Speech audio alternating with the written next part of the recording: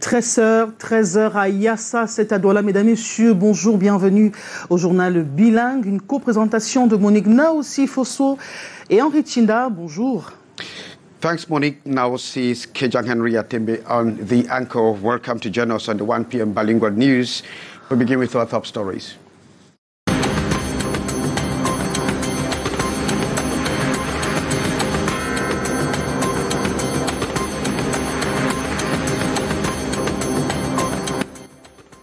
Government announces arrest of human part body traffickers after intelligence team in Yaoundé. Members of the crime syndicate have been presented to the press. Services bancaires, des parlementaires optent pour la gratuité d'ici 2023. La préoccupation a été au cœur des travaux du réseau des parlementaires pour la promotion des assurances, banques et microfinances qui viennent de se tenir à Yaoundé. Des précisions dans un instant. And Felix Tshisekedi catapulted to the helm of the Southern African Development Corporation. Now, they met in their 41st gathering of the organization in Kinshasa.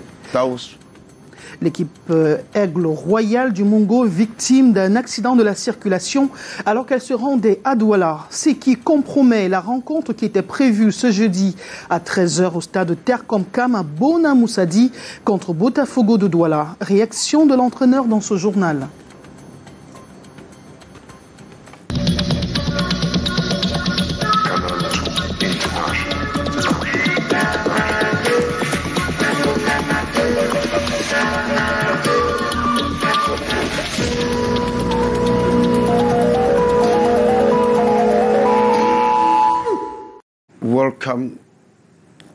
You're welcome back to journals Kejang Henry Atembe and Monique Naossi. We begin with this human interest story. A gang specialized in the trafficking of human body parts has been dismantled in Yaoundé. The gang of 4 fell in the dragnet of the National Gendarmerie last weekend after an alert of such about practice by some individuals. The gang was presented to the press. We have the details with Hyacinth Chia from Yaoundé. These are the alleged human parts traffickers languishing behind bars here at the Special Research and Criminal Investigation Department of the Mfundi Territorial Grouping of the National Gendarmerie. These beautiful suitcases with an unbelievable content, human bones and skulls at their disposal during the time of their arrest on Saturday, August 13. L'interpellation justement due. Their arrest is on the digging and trafficking of body parts. They are youths that have embarked on easy ways of making money. They sell the parts at high prices, generally destined for mystic practices and the production of hard drugs that are very dangerous to our society. The chain of the presumed traffickers, quite long, each getting into the black business at a different stage. One day I was approached by a woman in my quarter. I had complained to her that life is not easy, so she told me that there is a way I can live well while schooling. She then said, if I'm ready, she will connect me to a very lucrative business, and that my role was just to look for clients. So that is how I got into it. I am a student. Whenever I am not in school, I go to Mukolo for little business. That is how I got in contact with my friend, who also told me to look for customers for this business. They remain in custody while the elements of the National Gendarmerie continue the hunt for the other members of the dangerous network. Thanks, Chair Hyacinth. And the National Observatory of Climate Change has sent warning signals concerning the threat to the ongoing temperature fluctuations in rainfall. They say these may cause yields to drop drastically.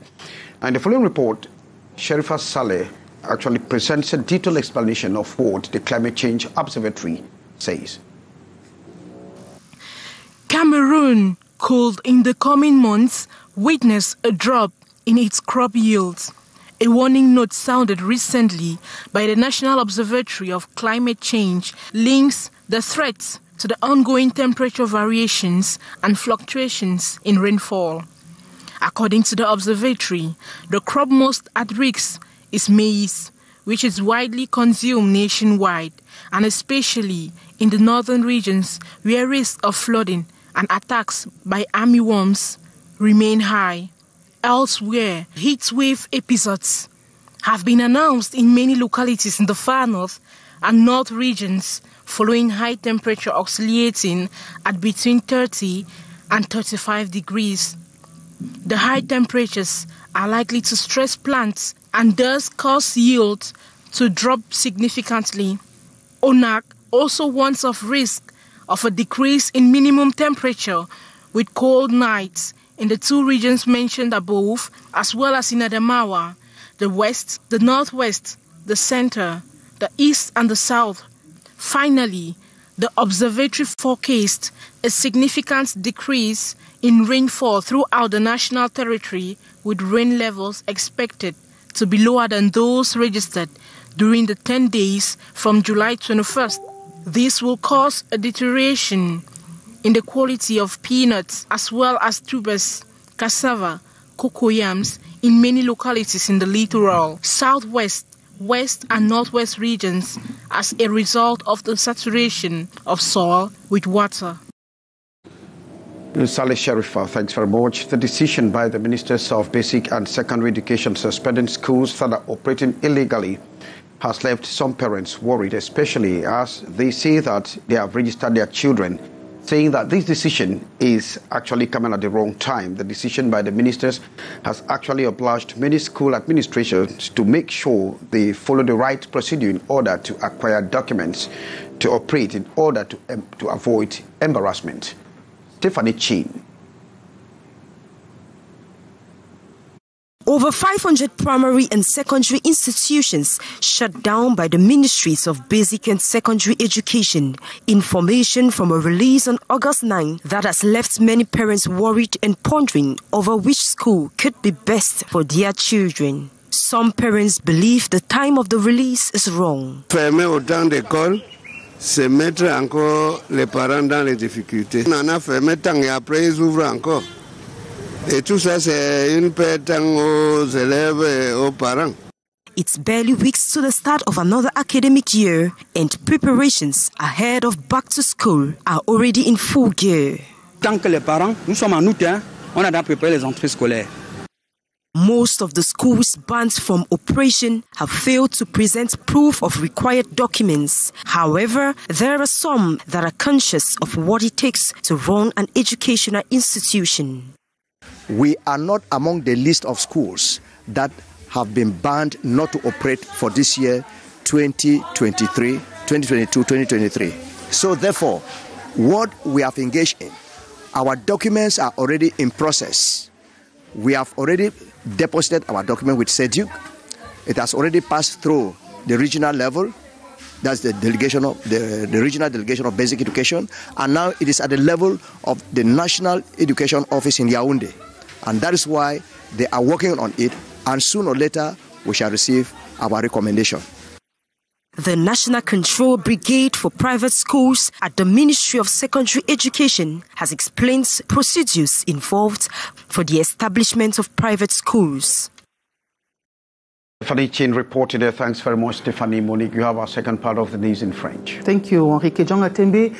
Où en est-on avec l'indemnisation de la Sonara, la mise en place de la couverture santé universelle, entre autres questions, au cœur des travaux du réseau des parlementaires pour la promotion de l'assurance, de la banque et de la microfinance au Cameroun. Le bilan des travaux réalisés au mois d'avril dernier a permis de voir les bons points en ce qui concerne notamment la pratique bancaire au Cameroun. Delphine Foncoutene, Serge Alain Zibou. Chéquier, relevé de compte, carte Visa, historique de compte, 22 services bancaires au total, qui devraient être gratuits au Cameroun, conformément aux résolutions de la CEMAC.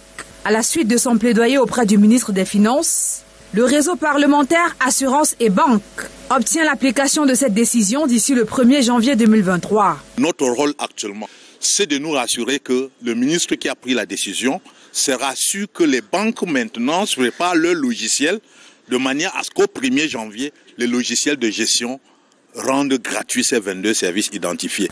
Loin du secteur bancaire en général, la couverture santé universelle, l'assurance de la Sonara, des biens de l'État et autres les questions monétaires, notamment le franc CFA, préoccupe également ses parlementaires. Nous allons informer d'abord les parlementaires, rendre possible la connaissance par tous les parlementaires de notre système monétaire, étudier son impact sur notre économie, étudier les questions de financement de notre économie en utilisant le levier monétaire qui est jusqu'ici, vous le savez très bien, très insuffisamment utilisé. Nous avions également pris des résolutions au niveau de l'assurance scolaire qui jusqu'à présent tarde à décoller. Nous avions également pris une résolution que dans les jours qui suivent, nous allons organiser des ateliers de formation, des rencontres avec le ministère en charge, l'assurance santé universelle qui tarde à mettre mise en actif. À l'issue des travaux de ce 17 août à Yaoundé, le poste de vice-président chargé de la monnaie créé, des comités mis sur pied, un plan d'action adopté pour permettre une meilleure compréhension des questions bancaires, monétaires et d'assurance par tous. À 10 jours de la fermeture des inscriptions sur les listes électorales, les membres d'Elections Cameroun s'activent sur le terrain. Hier, Marie-Apolline Amougou, vice-présidente du dit conseil, a effectué 2 descentes sur le terrain, l'une à Ebebda dans la Lequier et une autre dans la Haute-Sanaga où elle est allée sensibiliser les populations sur le bien fondé des inscriptions sur les listes électorales. Des précisions avec Maria Mazou et Bertrand Tassé. Dans le souci d'amener les populations à s'inscrire massivement sur les listes électorales, la vice-présidente du conseil électoral sensibilise ces dernières sur l'importance des chiffres face aux riverains de la localité d'Ebebda. Dans la Lequier, Marie-Apolline Amougou retrace quelques difficultés que rencontrent les membres du conseil électoral sur le terrain. Elle concerne l'état de nos kits qui nous permettent de procéder aux enregistrements, l'état de nos routes qui sont ce qu'elles sont, attitude même des populations. Parce qu'il faut le dire, les populations demeurent un peu réticentes parce que nous ne sommes pas en allée électorale. On oublie que c'est un processus de longue haleine qui doit se faire tout le temps pour pouvoir cueillir les résultats justement lors des années électorales. Lors des échanges, la vice-présidente a également questionné la collaboration entre Elections Cameroun et d'autres institutions comme les mairies, les partis politiques, la société civile ainsi que le chef traditionnel. Elle est effective, mais il y a beaucoup de pans à améliorer, notamment en ce qui concerne l'appropriation de notre mission. Ce n'est pas l'affaire de l'ECAM, comme on dit, parce que la commission mixte apporte sa caution, apporte son aval au travail qui est fait à l'ECAM. Le même exercice est répercuté du côté de Mbandjok dans la Haute-Sanaga avec le même principe, celui de sensibiliser davantage les populations et leur faire comprendre que leur voix compte énormément. Encadrer et accompagner les jeunes en vue de faciliter leur insertion socio-économique, c'est l'objet des travaux du comité de pilotage de l'Observatoire national de la jeunesse que vient de présider Mounouna Fotsu, le ministre en charge de la jeunesse et de l'éducation civique au Cameroun. Les travaux sont élargis au comité de suivi de la mise en œuvre du plan triennal Jeunes au Cameroun. Voyons cela dans ce reportage que nous proposent Arcel Kegué et Serge Alain Zébou. Observatoire national de la jeunesse, c'est l'outil mis sur pied par le gouvernement afin de venir en aide à la jeunesse. C'est une rencontre entre les demandes des jeunes et les offres proposées par les programmes gouvernementaux. L'opérationnalisation aujourd'hui effective de l'Observatoire national de la jeunesse est un résultat concret du plan triennal spécial jeunes prescrit par le chef de l'État. Il est question aujourd'hui que cette jeunesse exprime davantage ses attentes. Le plan triennal spécial jeunes lancé en 2016 vise le renforcement de la stratégie gouvernementale visant à juguler la précarité parmi les jeunes et à favoriser leur contribution à la construction d'une économie durable. Les membres du comité de pilotage doivent prendre toutes les dispositions pour s'approprier les différents outils qui vont permettre à leur administration de renseigner cette base de données de l'Observatoire national de la jeunesse, ensuite de faire des requêtes sur des questions spécifiques en matière de jeunesse et dans le domaine de compétences de leur administration ou organisations respectives. L'occasion est donc donnée aux membres du comité de pilotage de l'Observatoire national de la jeunesse de saisir, d'intégrer et de s'approprier les missions de ces structures. Le premier comité de pilotage a le devoir de donner les grandes orientations pour que cet outil, qui est un outil d'aide à la décision, un outil de gouvernance du secteur, un outil d'accompagnement de la jeunesse, puisse jouer tout son rôle. L'Observatoire national de la jeunesse va permettre ainsi à près de 1 052 793 jeunes d'accéder à une carte biométrique et plus de 42 125 services offerts par des conventions de partenariat spécifiques. 7 milliards de francs CFA pour réhabiliter les routes dans la ville de Douala. Henri Kédian, vous le dites? Yes, the Douala City Council has actually contracted 7 billion CFA francs loan to improve road networks in the town that are fast degrading. Now, the loan agreement that was signed August 17, 2022 between the Douala City Council and a local financial institution will also permit the City Council to maintain public lightings on the streets. Ambo Gladys Dibang was part of that loan signing. The city of Douala, Cameroon, is in dire need of road infrastructures. Several busy roads are degrading and users are lamenting on the negative impact these bad roads have on their daily activities.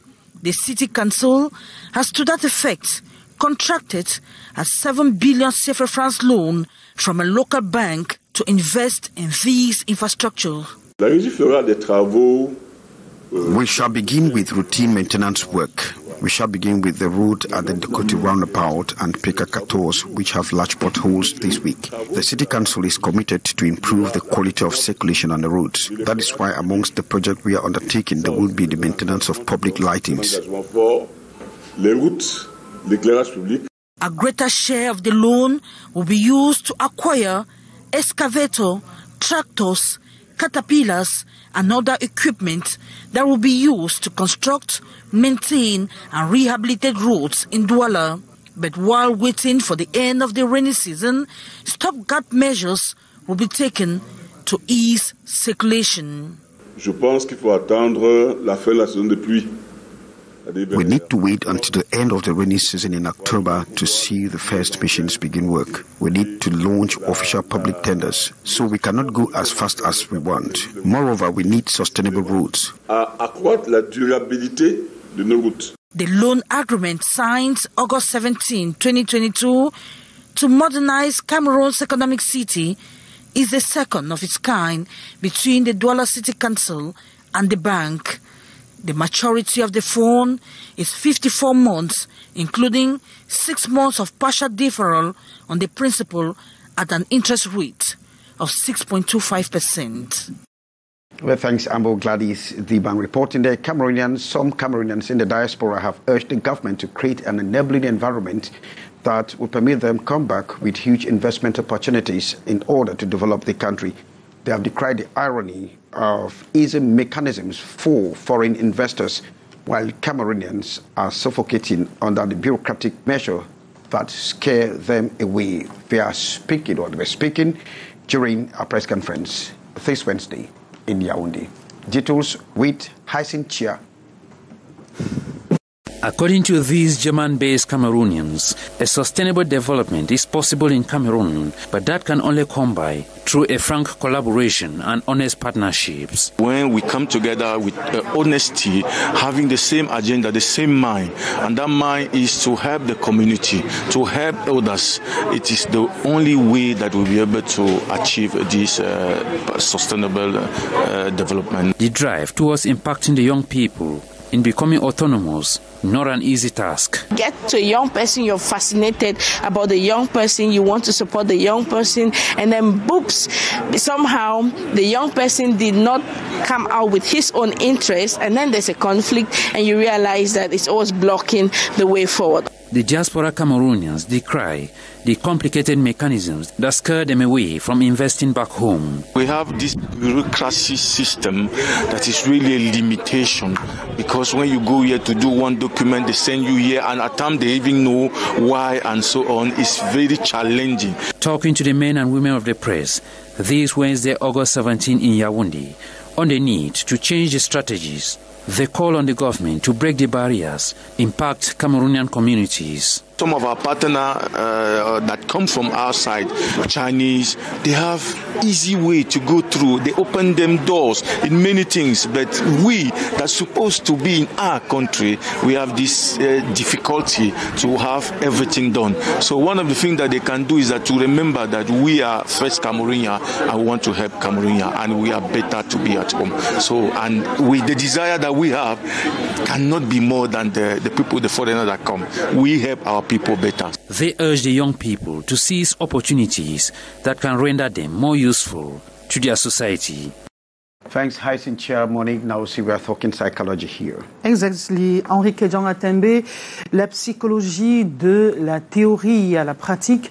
2 semaines ont été offertes aux psychologues pour s'exercer à l'effet de renforcer leurs capacités pour en faire des praticiens plus efficaces. Samuel Baïha. Des psychologues, les praticiens ne sont pas très nombreux au Cameroun. Pendant 2 semaines, cette formation voulait résoudre l'équation du manque et répondre à l'exigence des psychologues de qualité. Il y avait des étudiants et des psychologues aussi qui n'ont pas eu les opportunités d'avoir des formations pratiques. La pratique meuble les échanges avec des démonstrations effectuées, séances tenantes. La science est transmise par des experts. Il y avait environ une vingtaine d'experts, chacun dans son domaine. Psychologie du sport, psychologue militaire, les psychologues des entreprises, psychologues du travail, psychologues scolaires, les psychologues qui sont dans les hôpitaux, ceux qui sont dans les séminaires. Dans la pratique, ce qui est recherché demeure l'efficacité. Pour qu'ils puissent être efficaces sur le terrain, parce que, comme vous l'avez commencé, de manière générale, après les études en psychologie, on a l'opportunité d'être chercheur, d'être enseignant, d'être praticien. Pour le moment, c'est beaucoup plus les enseignants et les chercheurs qu'on rencontre. Une rencontre qui transforme et accroît son champ de compétences. Il est question pour le public de comprendre que la psychologie intervient dans tous les domaines. Chaque personne qui marche, en fait, a besoin d'un psychologue, que ce soit pour un bilan psychologique ou alors que ce soit pour une intervention plus spécifique. Un savoir au service d'une société malade, des psychologues disposés. Et pour répandre l'enseignement de la psychologie, un temple du savoir ouvre très bientôt ses portes. Booster la synergie d'action autour des handicapés et promouvoir la prise en compte de l'aspect handicap dans les projets et programmes de développement.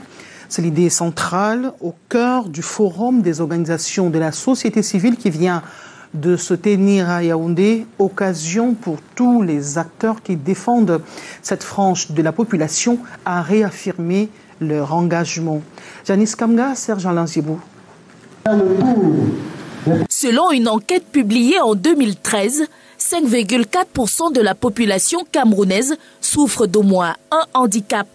Pour renforcer le dispositif d'égalisation des chances, le cadre juridique et institutionnel protecteur des personnes handicapées est en perpétuelle évolution. Le plus récent date du 19 mai 2022 sur la dispense d'âge qui donne droit aux personnes handicapées de postuler à tous les concours qui sont lancés par la fonction publique. Donc ils ont cette latitude, ils peuvent aller au-delà de tous les âges limites mis en place par le gouvernement. Face à des droits et des devoirs peu ou mal connus auprès de la cible, le Forum national des organisations de la société civile sur l'inclusion des personnes handicapées se pose comme une plateforme de synergie et de partage d'expériences avec les pouvoirs publics et les partenaires au développement. Credo, inclusion tous azimuts. On implémente nos programmes dans la région du Nord, de l'extrême Nord et du Centre. Mais maintenant, on va essayer de travailler avec les organisations de la société civile au niveau national. À la suite des 5 thèmes épluchés par les 4 panels qui se succèdent à la chaire depuis ce 17 août, des travaux de groupe sont prévus. Ils devraient déboucher ce jour sur des résolutions, un plus, afin de passer du statut d'objet de pitié à sujet de droit. Henri Kedjan, you talked about international brief. Yeah, the leaders of the Southern African Development Corporation have actually urged or have been urged to avoid buckling down external influences and pressure. Now they make the call at the ongoing 41st gathering of the organization holding in Kinshasa, where DR Congo Felix Tshisekedi has been catapulted to the helm of that organization. Details of our foreign news roundup with Tariki Divine, Ramsey Jr. The DR Congo's Felix Tshisekedi has taken over as president of the Southern African Development Community, the SADC. He succeeded Lazarus Makathi Chakwera, president of the Republic of Malawi, Wednesday at the start of the 42nd Ordinary Summit of Heads of State and Government of the organization.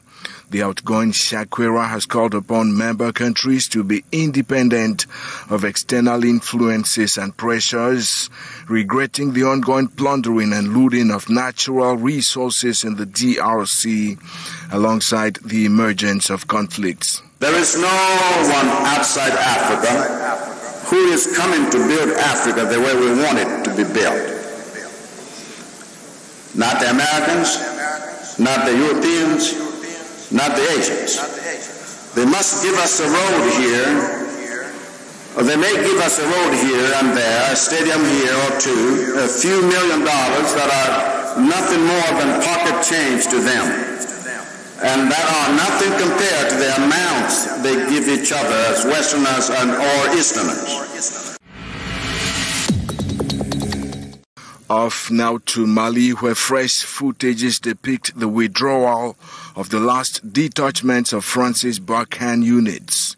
The pullout, announced by the French Ministry of Armed Forces earlier this week, marks the end of 9 years of military cooperation between both countries against terrorism in the Sahel region. The withdrawal process debuted on February 17 amidst demonstrations of jubilation by Malians after the military junta ruling the country decided to put an end to the cooperation treaty signed in 2014 with France, as well as the 2013 and 2020 agreements setting the legal framework governing cooperation with Operation Barkhane and the European Military Task Force Takuba. Well, Monique Naosi, thanks very much, Divine. Monique Naosi, we are talking some sports. Yes, Henrique Jean Atembe, programmé pour jouer le match des barrages de la Ligue régionale du littoral. L'équipe de Aigle Royal du Mongo a été victime d'un accident de la circulation sur la nationale numéro 5.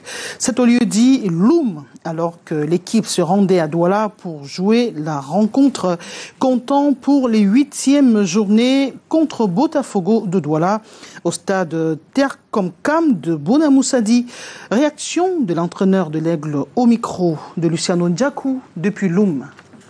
Nous sommes partis de Konsamba le matin à 5h30 pour rallier Douala et faire notre match contre Botafogo. Malheureusement, juste après Loum chantier, notre chauffeur, vraiment gêné par un camion, a dû rater la direction et on se retrouvait dans la broussaille. Plus de peur que de mal, on a eu des blessures légères. À l'hôpital, question de se rassurer parce que vous savez, c'est un choc qui ne peut être élucidé que par les experts qui sont les médecins. Mais ça nous gêne parce qu'on aurait voulu arriver et faire le match. C'est pas grave. Le plus important pour nous, c'est de se rassurer que tout le monde est en bonne santé et de préparer sereinement la suite de la compétition. Et maintenant, à 11h, pour un match prévu à 13h, on va arriver à quelle heure, et tout faire sur le plan psychologique. Vous savez, un accident, c'est un accident. Sur le plan psychologique, retenir encore notre discours pour amener la sérénité après le diagnostic dans le groupe et préparer la suite de la compétition.